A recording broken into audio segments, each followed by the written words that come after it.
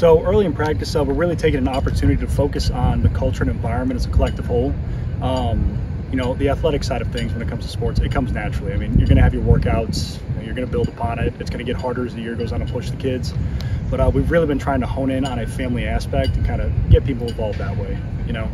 So trying to reinstill the ideology of a team. I think the numbers are a testament to that. So we're not going the traditional route of just focusing on athleticism. So developing camaraderie, definitely.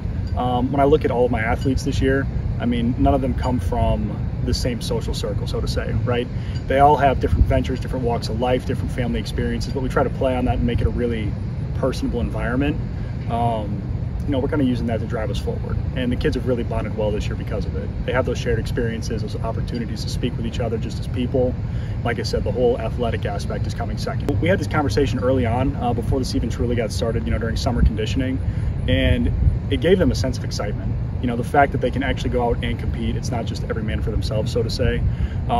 It really embodied that team mindset, which is something that we were lacking last year just because we didn't have the numbers to support. So they came in this season with even more motivation than last year, you know, to go out to the meets, to work harder in practice because they need to support the person next to them. It's beneficial for a team because if your team's good or decent, you can always sometimes place and get medals as a team at some meets, and it's nice to have a team. Normally it's just 3 girls or like 3 people total because not many people have interest in cross country.